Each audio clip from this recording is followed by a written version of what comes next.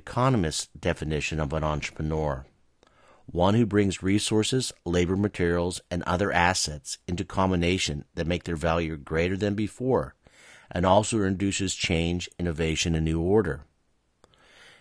Being an entrepreneur not only allows you to fulfill your dream, but also in the process you can reward yourself both in personal satisfaction, in the ability to help others, and also monetary. There's the psychological definition that it's a person driven by certain forces that the needs to obtain or attain something, to experiment, to accomplish, or perhaps escape authority of others. If you look at many of the successful entrepreneurs over the history of the world, they didn't just stop and create one thing. They may went on and had multiple other businesses. They created it, passed it on, and started something new. And these people are people that are driven by wanting to do that. Entrepreneurship is a dynamic process of creating potential incremental wealth, either for yourself or for others, by creating the resources and jobs. The biggest thing that you do as an entrepreneur, besides being your own boss, is you're willing to accept risk, accept the risk of potential failure. But your time, your effort, and your sweat provides a value of a product to service, and also rewarding you financially. The product or service may or not be new or unique also. Many entrepreneurs have taken common things and created something, better or different. Look at Uber, look at Lyft. We had taxis. We had people doing this. What did they do? They revolutionized the way that we can actually access this type of travel. Many people have reinvented many things. If you think to yourself where you practice pharmacy, whether it's in a hospital setting or a community pharmacy, in today's healthcare, there is lots of ripe opportunities to change the common norm of these practices. Where do entrepreneurs come from? A lot of them may grow up in family businesses. Doesn't necessarily mean that they follow in the same family business, but they have that drive, that spirit that's passed on from parent to son or daughter. Many of our entrepreneurs have been immigrants who came to this country or others wanting to better themselves. Most entrepreneurs have higher education, maybe not always a college degree, but most entrepreneurs have wanting to seek to learn to better themselves. Most entrepreneurs are not young, where they start right out the bat. Although there are many success stories, as we know, of young entrepreneurs, startup.com companies. But the average highest group of entrepreneurs happen later in life, people that have learned from their experiences. And that is one of the things I hope in this course that we do, is help to give you those experiences of learning about what it takes to be an entrepreneur, to discover your spirit even at a younger age. Many of you may have a drive to own your own business or create something new for the pharmacy profession. And you may think that that's not going to happen or that's light years away. But this course and the next one is designed for you to start thinking through that process and also coming up with a battle plan of when I graduate. No, I may not be able to start this tomorrow, right when I graduate, but I can start developing goals of when and how I'm going to reach that. What are some key things that can make you successful as an entrepreneur? Entrepreneurs don't just wing it. They're planners. They also don't settle for no. They have a desire to achieve. They're also very optimistic. We all can get pessimistic. We can all look at things that we believe that are wrong, especially in pharmacy and in healthcare. But most successful entrepreneurs take what may look like problems and create opportunities there.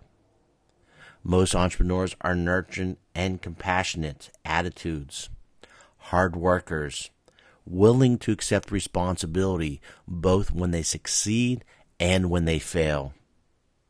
They're also profit-oriented. You cannot be successful entrepreneur if you do not have a good business plan of how you're going to fund your business, how you're going to make payroll for your employees of your business, and how you're going to grow your business. Because whether you get loans from the bank or investors, eventually those investors or banks want their money paid back. So you need to be profit-oriented in order to be able to pay off your debt. Most entrepreneurs don't rest on their laurels. They are always looking at ways that they can self-improve. This quote to the right of the slide is one of my favorite quotes. And this quote may, if you sit back, does it describe you? That there's going to be hardship, you may have to sacrifice. The one thing that's still good in pharmacy is when you graduate, you will start with a decent salary when you get a job. And you may be eager to take that decent salary and acquire things, house, car. But if you have a dream to be an entrepreneur, you may be a little bit more, budget-wise, a little bit more frugal in how you're going to spend your money, so that maybe you can someday start your own business or acquire a business and be able to take that acquired business and make it your own with your new entrepreneur ideas. And this quote goes like this: an entrepreneur is living a few years of your life like most people won't, with sacrifice, so that someday when you do find success, you can spend the rest of your life like most people can't. It doesn't mean that you go lock yourself in an ivory tower and count your money of all your success. That doesn't what makes and drives entrepreneurs. But you can be able to take your hard work to be able to provide for your friends, your family, your community, and to live comfortably. The question in 2019, are entrepreneur companies relevant today, especially with all the big boys out there like Google, Apple, Amazon, CVS, Caremark? Is there entrepreneurship still in pharmacy? Can you do that? My answer to that is yes. In fact, if there's ever been a time crying for new innovation, entrepreneurship in pharmacy is needed. Now this semester, I will use the acquiring, the managing, and purchasing of a community pharmacy as the baseline. Does that mean that your business plan next semester has to be, I want to go buy my own community pharmacy? It can. But even those who want to do that, I challenge them that be able to survive. And I can share with my current businesses, for us to be in existence in the next 5 years, we're in the process of changing our business model and how we are going to still be able to take care of our patients in our community and also still be profit-oriented, that we can take care of our employees and stay in business. So why would you want pharmacy ownership, which comes along with entrepreneurship? Well, you may have a passion to want to take care of people. That is my main reason why I went into pharmacy, is that I watched growing up in my family pharmacy what my father did with the people that came in there. Both him and my mother, who worked by his side, were taking care of patients in our community. And one of the things I got an opportunity to do when I was still in pharmacy school, I attended the National Community Pharmacy Association's very first pharmacy ownership course. And I went there, and there was a gentleman professor from Tennessee, and he was referring to a book by Michael Leboeuf. And this book was about what do customers want and how do we keep them. And he had this quote that still has stuck with me all these years later. And that's this. Whatever business, whatever entrepreneur idea you have, does it answer two questions? Does it help customers feel good? And does it help solve their problem? If you can answer those two questions for your business, you're going to be successful. Owning your own business, being an entrepreneur, may help you focus on an area of interest you have, maybe a more narrow geographic niche. Maybe you want to, be able to give back to your community. So there's lots of opportunities that you can still have with pharmacy ownership. If you look at the history of innovation in pharmacy, it all originated not from the big chains, not from the big companies, but the small independent companies that were entrepreneur in spirit. The very first IV pharmacies, parental nutrition, came from independence. The very first specialty pharmacies that came into existence, CVS Caremark, that's located here in Pittsburgh, was an evolution of a small pharmacy called Statlanders that had an idea of how can I help patients who can't find transplant drugs when they come to Pittsburgh and have their transplant. This started in the late 80s and evolved into what we now modernly know as specialty pharmacy. Entrepreneurs in pharmacy were the first ones to develop medication profiles, have computers in the pharmacy, looking at, ways to take care of patients in nursing homes, prison settings. These are all were pharmacy independent owner entrepreneurs. Another thing to think about is small business still relevant today, once again, with all those big companies that I mentioned? The fact is, yes. Our backbone of our success of our country resides on small business. 87% of all U.S. businesses employ fewer than 20 employees. A lot of those are restaurants, mind you, but a lot of them are other industries like pharmacies. Greater than 30% of all workers are in businesses with 20 employees. 56% of workers are in businesses with less than 100 employees. And these businesses are able to meet customer needs better because they don't have a lot of managerial overhead. Decisions can be made quickly. They can be a lot more nimble in making changes when the industry demands it. Other facts are 60% of firms who successfully export abroad are small businesses. The number of small businesses has grown by 40% since 1990s. In the 1970s, approximately 1,000 students were enrolled in entrepreneur classes. Today, there are thousands and thousands at hundreds of schools. But what about in pharmacy schools? If you ask older pharmacists, you ask people 40, 50 years ago, a good portion of those went into owning their own business. But in the late 90s, early 2000s, that really wasn't the case. We actually saw a decrease in independent type of pharmacy businesses. And a lot of that was that it was a challenging field at the time. There was a lot of chains popping up, and the industry was being squeezed due to third-party control. A lot of that may not have changed in 2019, but I'm seeing a more revival of people wanting to not work for large companies, take their control of their destiny, and pharmacy schools have been slowly over the years promoting how to teach those who are interested about pharmacy ownership.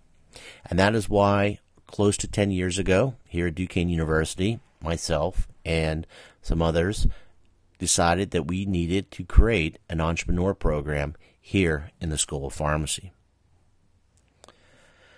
So, this semester, my goal is for you to be able to explore, who are entrepreneurs in pharmacy? How did they come from? Are they born or made? What is the right time that I should do this? And probably my answer to that one is going to be very generically is the right time is when you'll know it. It doesn't have to be 20 years from now or 10 years from now. And I know a lot of you are thinking, oh, I got student loans. How am I ever going to do that? If you want to do it, you can. I when I graduated pharmacy school, I thought I was just going to go back home, work in the business. And I had a dream that I wanted to maybe do something different in clinical. So after 2 years of working as a pharmacist, I made the commitment to go back to school full time, which made me having to cut my salary, work part-time where I worked every weekend for 2 years, actually maybe 3 when I did my residency. And there are many that do that, wanting to meet their dream. Many of you are doing that depending upon, with your schooling right now. You can make it happen. And, there are not one formula of how to do it, but what we hope to do this semester is to give you those tools. You want to assess your personal environmental attributes. You want to look at what is the advantage of wanting to own and operate, and how do I project what is needed for a business to be successful in pharmacy now and in the future. So, what I hope to teach you this semester is the skills to be able to problem solve and to own your own business. Because a lot of the topics we talk about today, this semester, next semester, may not be true 5 years from now, as the writer Jacob Neusner quoted in the book Soundings. Many things that you haven't heard today may be important in 5 or 10 years ahead. A good entrepreneur is always looking at what are the next future opportunities. And so what I hope to teach you this semester, and you can read the rest of the quote here on your own, is the basic skills of what you need in terms of business planning, marketing, acquiring good employees, assessing the value of maybe acquiring a business, developing your niche, what is needed that will make my business unique and people would want to go to my business versus others. So there are 8 questions I'd like you to ask yourself before becoming an entrepreneur. What are my motivations behind becoming an entrepreneur? What are my true intentions? These need to be strong because there are going to be tough times. There are going to be times where you fail. There are going to be times where you think you're not going to be able to make payroll or even pay yourself. And in those rough times, do you still have the motivation and spirit to keep it going? Do you have a personal vision? In order for things to go smoothly, our personal and professional lives need to be in a comfortable alignment. Your business ventures need to incorporate what you love to do, what you enjoy, who you are. The purpose of wanting to be your own boss, to be an entrepreneur, is you want to do it your way. There are times, based on government regulations, rules, and things, we still have to conform. But you need to have that vision of what can I do? When you're making a conscious decision to become an entrepreneur, you need to make sure that your personal vision has a place for that business and can make adjustments if needed. Because this business is going to be part of you. It is not a 40-hour week. It is a week of whatever it takes to get the job done. Does it mean that you won't be able to enjoy life, have a family, be successful? No. Most successful entrepreneurs learn how to task management, know how to delegate, know how to plan. But it's still going to take a lot of hard work because when you put your head down at night, you'll get to sleep, but it's not like leaving a job where it's somebody else's responsibility. A big question you need to ask is whoever is in your life, in your family, whether it's your close family, your spouse, your significant other, how will they feel about me starting a business? How will my support circle feel about this? And this is so important for this to be successful. Do I have the right personality? Not everybody is capable of being a great entrepreneur. And that's not a sign of failure. Some people like working for other people. And some people are still very good. They're very good at ideas. They're very good at management. But great ideas and passion don't always mean a successful entrepreneur. You need to have some characteristics.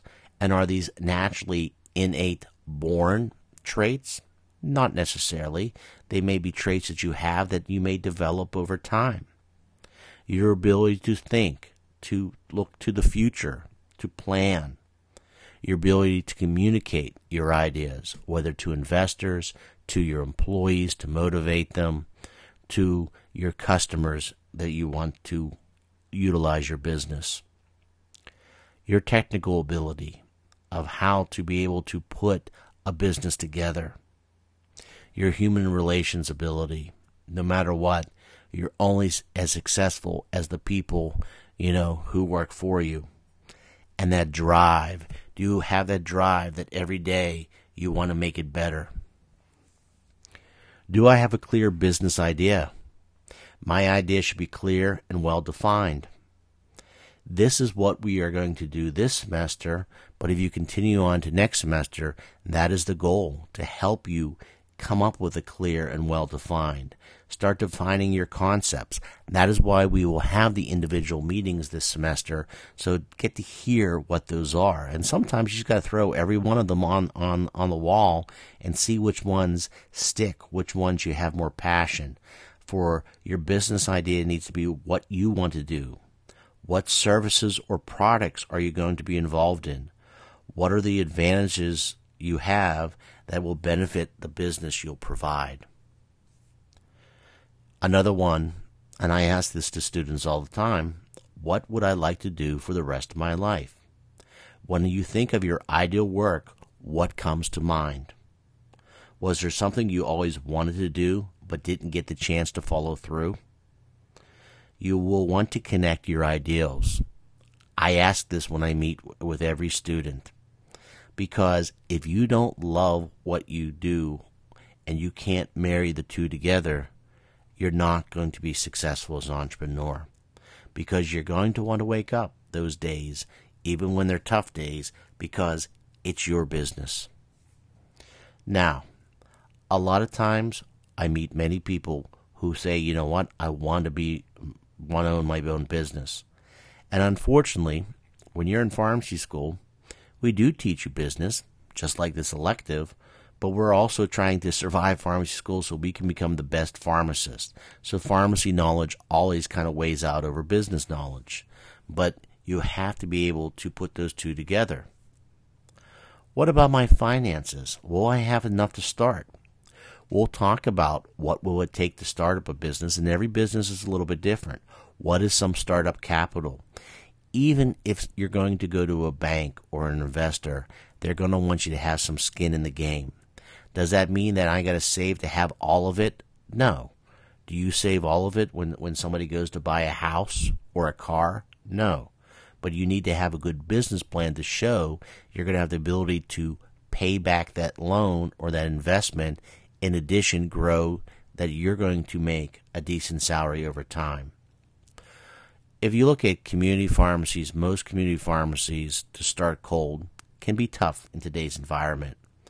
But most businesses, regardless if it's a traditional community pharmacy business or any other style type of business, usually takes about 12 to 8 months to break even. So you do need that funding to get you through those early hard times. And most businesses, for them to mature, take 2 to 3 years to see decent profits. There's lots of different sayings in entrepreneurship, and I've given you many quotes already. But just kind of look through these quotes and think to yourself, how does that fit into my idea of being an entrepreneur? Output should exceed input. That if I'm going to put in all this hard work and time, I hope to reap the benefits and rewards of it, both monetary and personal goals of maybe contributing to my community, seeing my employees to be successful. We have not fulfilled our obligations to the public if we fail. Your goal is to want to bring the best product or service to the market. Just go out and do it. Doing things in a simple way, regularly, never neglecting to do them. Successful people are doing the common things uncommonly well. Through the fear of failure, some people create their own hell. You can't be afraid to fail. But through good planning, good business planning, you can be able to burden a lot easier failure if you plan appropriately, both organizational-wise, strategically, and financially. And we'll be discussing all three this semester. Entrepreneurs focus on building a service-oriented industry for their clients. These are things that are developing. Community pharmacy, for it to survive, has to go away from being a product-driven type of business, even though it's going to take some time, to being a more service industry. There is room for many innovators in the industry, and we will be talking over the weeks different ideas for the future of pharmacy. What are areas you think might be successful for pharmacy? As I said before, pharmacy entrepreneurs were the first to provide many of these services and have done very well in doing so. So, you want to start thinking to yourself today and in the weeks to come, am I a self-starter? How do I feel about others? Do I have leadership qualities? And don't sell yourself short. Trust me, if you looked at me 20 to 25 years ago, I would have said I could never been a professor, a leader, an owner, a manager, a director. Can you take responsibility? Are you a good organizer? Are you a good worker? Hard working skills is what makes a successful entrepreneur. Also, can you make a decision? Sometimes we have to make hard decisions. Sometimes we have to make a decision no matter what. Can people trust what you say? You're going to be leading people and managing the business for those people to be successful. Can you stick with it? And are you healthy? You want to make sure that you are healthy and have the ability to take on this journey, because this journey sometimes can be stressful and hard, but it can be very rewarding too. As I said, as you begin your entrepreneur, exploration for a career, you can have inborn traits, but we can learn these through schooling, by working for others who are entrepreneurs, and start working for companies that will teach you how to succeed.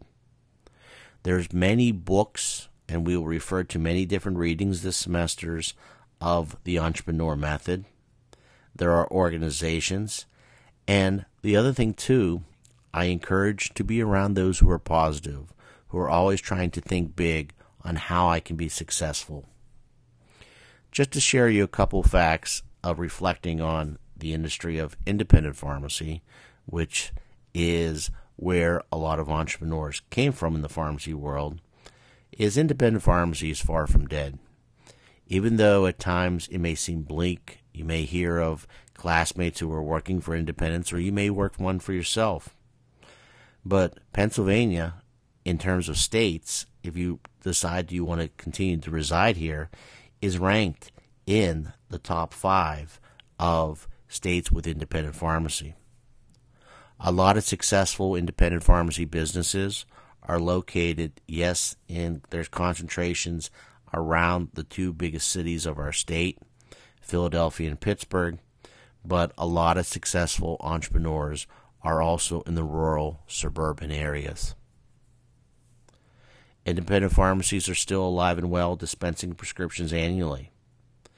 And the challenge that independent pharmacy has, and this is why entrepreneurs are needed in this area, is that right now 92% of the revenue is tied to prescriptions.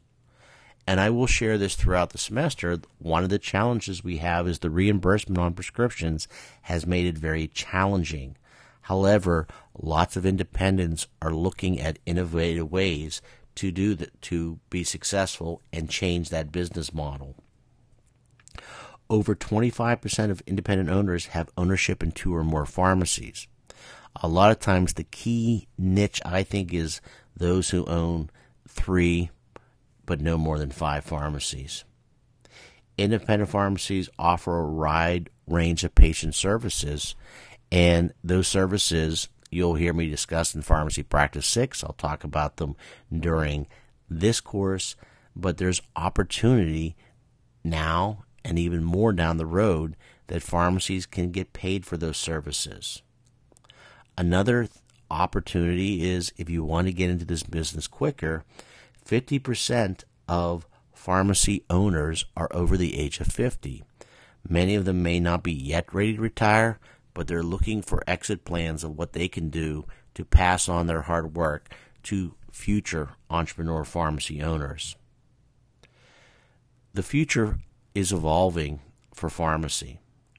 As you've heard many times from me and other professors, there's been a great emphasis on measuring quality.